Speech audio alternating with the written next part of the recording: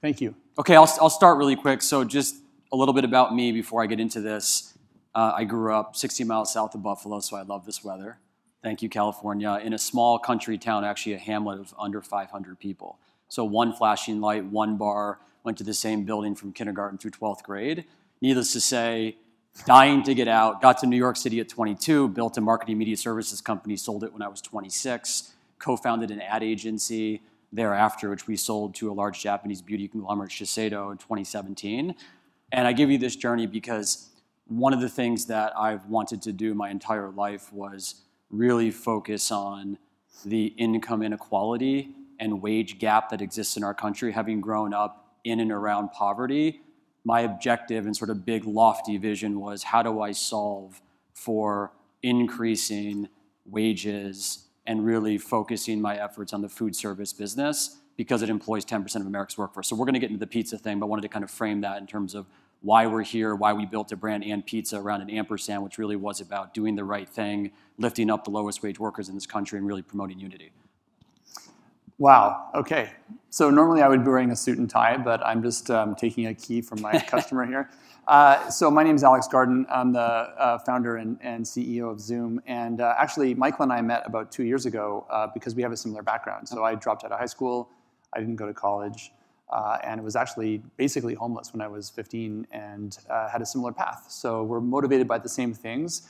My journey to get here is a little different. I've been in the technology industry for 30 years now. I've worked for NASA and JPL, robotic control systems, optics, things that are flying around in space right now. I ran Xbox Live for Microsoft. I was the president of Zynga. And I was the co-CEO of a company you may not have heard of in South Korea called Nexon, but when we took it public on the Nikkei in 2009, we had 550 million customers. So I've also done a bunch of other stuff. But the salient point is I'm new to the restaurant and food world. I only joined 5 years ago, and it's been a tremendous learning opportunity. The reason I'm in food is because I've devoted the rest of my career to service and to trying to make a difference in the world, and food is the single highest point of leverage in controlling quality of life around the world, in our opinion. And hopefully, in the time we have left, we can tell you a really compelling story about how we're going after this together. Absolutely. Cool. Yep. All right. All right, so basically, just so you know, we were so inspired by Mark's talk yesterday that this morning we threw our entire presentation out and rewrote it. So this is a little ad hoc, but hopefully you'll find it. Hopefully you'll find it really relevant. So thank you, Mark, for the inspiration. Yeah. So as I was mentioning before, in doing some research around food service employment rates, which is wild. I mean, we're actually taking jobs from the industrialization of America and shifting them into food service. Looking at, okay, I have this big dream of really having high impact on wages in food service. What's the industry inside of food service that I'm going to target? And when I started researching pizza, it was pretty ironic that you had, and if anyone is here representing Big Pizza, you can sort of close your ears right now, but you have 4 companies, generally speaking, at the top, right, representing about 50% of what at the time was a $45 billion a year industry.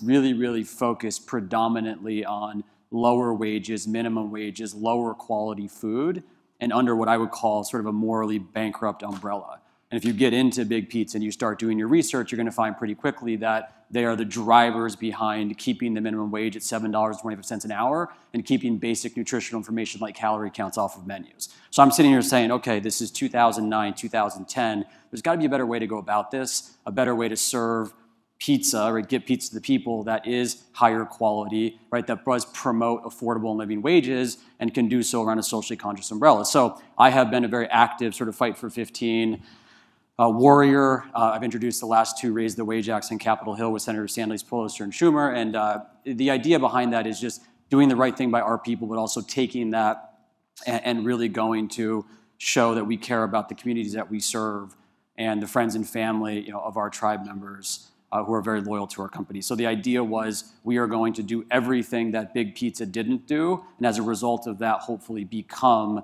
Big Pizza's worst nightmare, which is basically the challenge or disruptive brand that's going to sort of flip it on its head. So, something that Mark said yesterday resonated with me from my time as a CEO running large multinational enterprise. I'm really lucky to have gone into multiple sectors and helped disrupt multiple sectors. And one of the things that is universally true in my experience is the following. If you read the 10K reports from any of those 4 companies, they all make a similar claim at the beginning of their 10K. They say, we only really compete with 1 or 2 other companies. And something that I know is that if you go into any industry where leaders think that's true, it's essentially an invitation to be disrupted. So I couldn't agree more with your perspective on Big Pizza. So why don't you talk a little bit about your approach to bricks and mortar? Yeah, and I think one of the things that was said last night that I felt like was really interesting, when you're targeting a legacy industry, you're trying to grow market share, but don't necessarily have the capital or undercapitalized, because the challenger brands, and a lot of you are in here, that are sort of new to this industry or have been playing in the space for the last decade, we don't have hundreds of millions of dollars on our balance sheet yet. And so sort of to bridge the gap between having less capital put to work to truly disrupt and change and grow, we have to use creativity as our weapon. And so how do you weaponize creativity? Now, it helps for me that I had an ad background, because I spent a lot of time thinking about what it means to build sort of a creative first, brand first company, and how well those businesses tend to outperform others that aren't as focused on it. And so really starting to think about all of the ways, and it's funny because coming off the last presentation, that we can kind of reimagine what a pizza shop experience is. And so these are some hero images. This is actually a location of ours in Wall Street. There's one in Philly, that one's in New York in Nomad, and this is actually in Boston, Harvard Square. You can just see it doesn't really look or feel the way that you're accustomed to experiencing pizza, and that's incredibly intentional. So not just the fact that the product is shaped differently, the product package actually is highly intentional. We designed our packaging around what it's like to unbox an Apple keyboard. You can kind of see a lot of people look at premium experiences. How do we sort of grab onto those experiences and make them our own? And then designing pizza shops that really look nothing like a pizza shop, but actually do. Right, so people are starting to recognize when you walk into our 4 walls, you're going to see and feel and experience something very differently, and these are highly localized too. So a lot of the inspiration doesn't come from designing in communities and taking what's there, but kind of like grasping the culture and saying, how do we design around culture? Like, what's the vibe of this neighborhood, and how do we add value to it versus just trying to come in here and sell pizza? So I don't know if this is true, but show of hands, or you can just laugh if you like. How many people here enjoy getting phone calls from companies that say, I'm from technology, and the good news is I'm here to save your business? I would have expected more laughter than that, because that seems to be what we hear from our customers, is they're sick and tired of getting those phone calls. So clearly, I'm an offender. But just in my defense, 5 years ago when we joined the food space, we started with no technology. We started a company called Zume Pizza, and we spent 4.5 years in production, hundreds and millions of orders to customers. I've done deliveries extensively, tens of thousands of deliveries on my own, just going to customers' homes on peak nights. I've worked in the kitchens.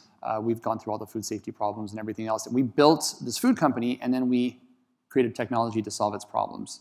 Now, I'm sure we make mistakes as technologists, but we think of ourselves as a food company who happens to use technology and not a tech company disrupting food.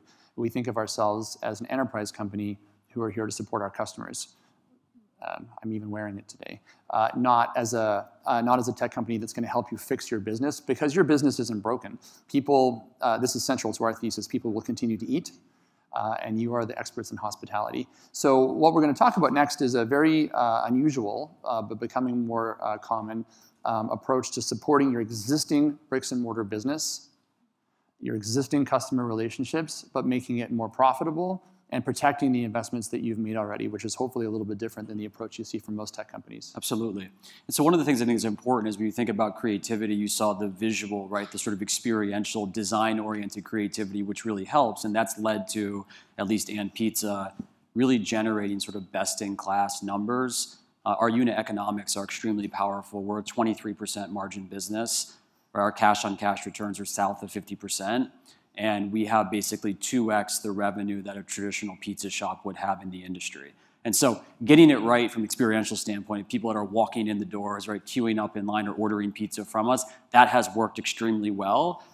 The challenge with that is that we are always going to be limited by, again, the amount of capital that we can raise. We've raised about $70 million in growth capital to date, raising more money in the next 6 months, but limit to the time that it takes to physically build out brick and mortar, right? The capital intensive nature of a company owned and operated model. I'm very big on company owned and operated because I believe fundamentally that part of being creatively led is leaning into innovation. And you really have to spend a lot of time and energy and effort on the innovation side of things, not just like the digitally enabled or tech enabled everything, but like it's changing. It's really hard in a franchise model to be able to keep up, right, with innovation, because you have to convince your business partners who are owning and operating restaurants to do the same and spend their own money, when quite frankly, a lot of franchise operators, they just want to generate the greatest return on invested capital, and that invested capital happened at a single time. So changing down the road is not a good thing. Or there's an example of Five Guys where it took them 3 years to roll out a milkshake program, right? Because when the sales were coming down, no one wanted to spend the money, and as a result of that, that's not a great way to innovate. So the idea behind it is, how do we really think about growth? And not just growth for growth's sake, but in a partnership with Zume, how do we flip the idea of, we don't necessarily just have to make and sell pizza out of pizza shops. We can sort of create any production model and sell pizza. And so when I reached out to Alex, which is actually, I guess you could say I cold called you vis-a-vis LinkedIn because I read an article about we Zoom. met online. Yeah, we met online. And I was like, hey, dude, like, seems like you're doing some cool stuff. Like, let's talk. And literally, he wrote me back within 24 hours. We hopped in a phone call, shared our vision for, affordable and living wages and how we both want to disrupt pizza. He had a much bigger, sort of broader vision. I was a little more focused under the pizza and restaurant industry umbrella. And that's what led to us started talking about how can we build out and partner on a lower CapEx model and innovative new formats where we basically can put our pizza shop on wheels and sort of digitally enabled experience and go into the next chapter of our business, which was we got the experience, we knew how to make and sell pizza inside of 4 walls, but really leaning into the next big opportunity, which is delivery. Yeah, so very briefly, I'll talk about what these are, because I know a lot of people in the audience are probably thinking, oh, I don't understand this, it's a food truck, right? Like, let me just create permission for you to say out loud what you're thinking. If only it were that easy.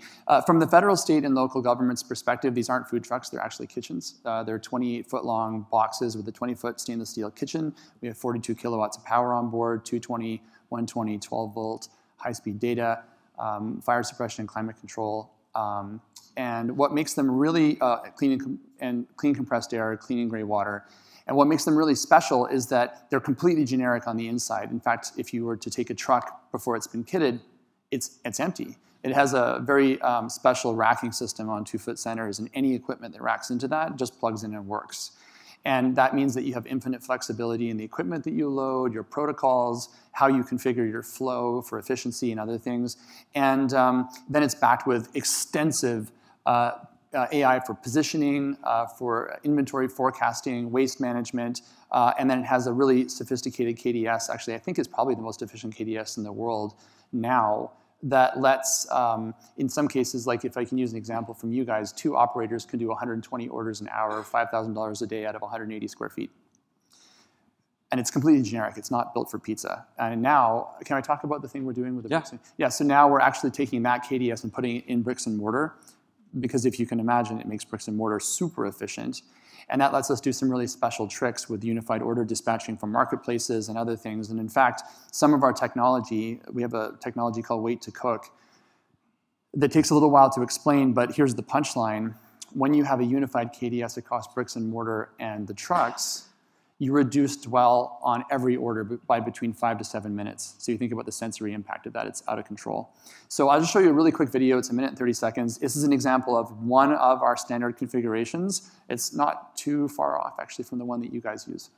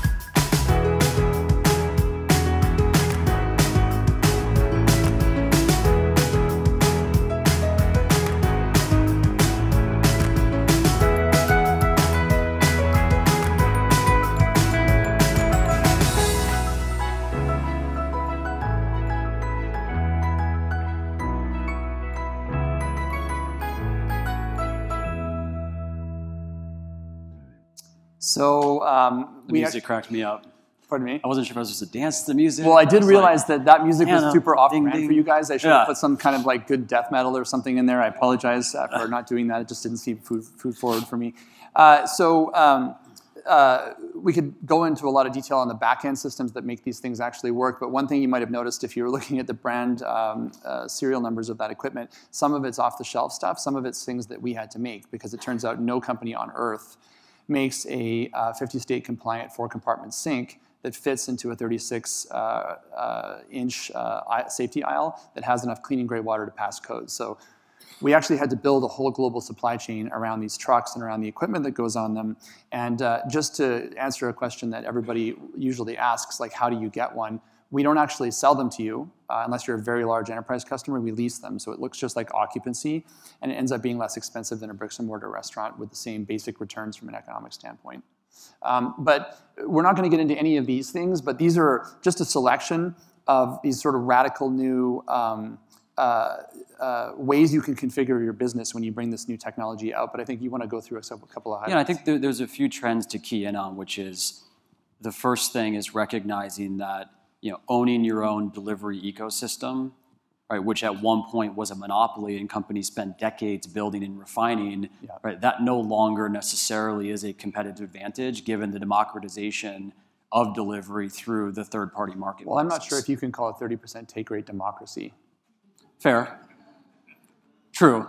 And I think the second big part is that the shift in everything moving to off-premise, and that's not going to change, right? That's only going to be amplified, and given what we've seen even in the past couple of weeks, virus-related. We talked about that this morning. So, with the COVID-19 thing that's happening, I mean, obviously, I'm sure all of you hope that it goes away, right? It doesn't become a big change. But if we look around the world to countries where this is really, unfortunately, taking hold and changing people's way of lives, they're being confined to their homes. Now, what do you think is going to happen to delivery habits if people are confined to their home for a couple of weeks?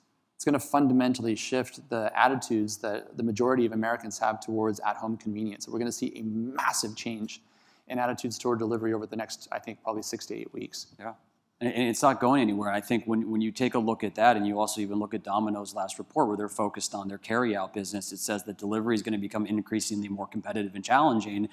And that was interesting to me because you have a brand that sort of is right at the top of the mountain now telling people that we're going to focus on getting people to a Domino's. And like the last time I stumbled across a Domino's, I took 2 left-wrong turns, and their one was because their strategy has not been like A, real estate in A markets, it's been C, real estate in every market, and basically making sure they can penetrate an entire market very quickly and deliver from point A to point B in under 30 minutes. And so for us, given the fact that the experiential side, while wildly important, like needs to be dialed up, and I love the prior presentation because we should all be thinking about that for our bricks and mortar, but given the fact that people are consuming more and more food now in their homes, in their offices, they don't have to go there.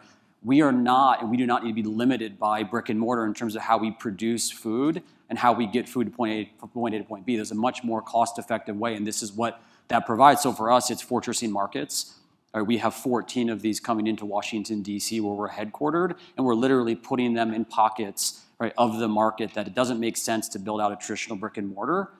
It helps reduce delivery times in general from the pizza shops from 30 minutes down to 20 minutes because we have more penetration, more coverage. And it's a very sort of light CapEx model because we can work with Zume on a leasing basis. So we're not actually coming up with the cash out of pocket. So all of a sudden, our 20 locations, we have about 40 now in total, our 20 locations in the DMV can become 34 locations literally overnight.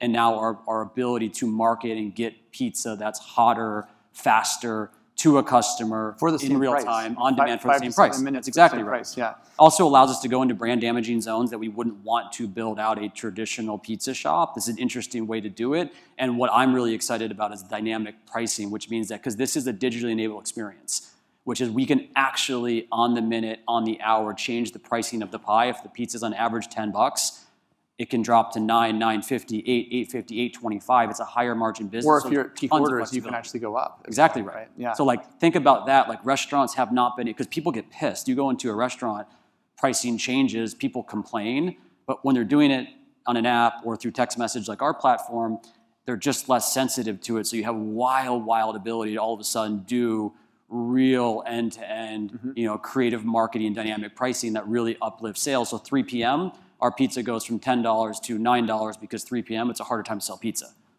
So I know we're over time. We want to get finished on time and get everyone back on schedule. But I'll just leave you with one of my favorite anecdotes. It's super creative. So you can see this beautiful truck parked in a location where I'm pretty sure we wouldn't have gotten signage rights from the municipality. What do you think? Yeah, it's accurate. Yeah, it's not Photoshop. That's actually there. So here's the deal. These are 29-foot-long billboards that you can park anywhere in any city with no previous permitting. And Michael actually came up with, I think, my favorite scenario, unusual customer-driven scenario for these. So when they open a bricks-and-mortar location, they negotiate, depending on where it is, rights with the landlord that allow them to park one of these trucks in front of the location for free during the term of the lease while they're doing the build-out. And that means that on the day the bricks and mortar restaurant opens, customers have already adopted habits around that location, and off the truck goes to do something else, which means your cash on the build-out goes through the roof. It's amazing. And you're porting over, generally speaking, because our ratings are so high with mobile kitchens, we're usually like a 4.8, 4.9 on like a DoorDash or an Uber Eats. You're basically taking that theoretical tablet out of a mobile kitchen, putting it into a pizza shop, and you have hundreds of reviews, all very high rating, built-in revenue, which means that you don't have to now spend pre-open marketing dollars. It's already been done, and it's revenue-generated dollars that have marketed the business, and now you're flipping a switch, and instantly you're not dealing with the sales ramp that you typically see. So we'll close with that, but I think this is the salient point that I wanted to end with. So, we're an enterprise company, we're a platform company, and we exist for the express purpose of helping you support your business in the way that you want to run it. And we thought we knew all the clever ways in which these kitchens could be used, and it turns out we knew about 10% of them. And what's really inspiring is to see the ways that our customers are adopting them and how it's helping them improve the system level economics and performance of their business. So with that, we'll end it up, and thank you very much for your time. Thank you.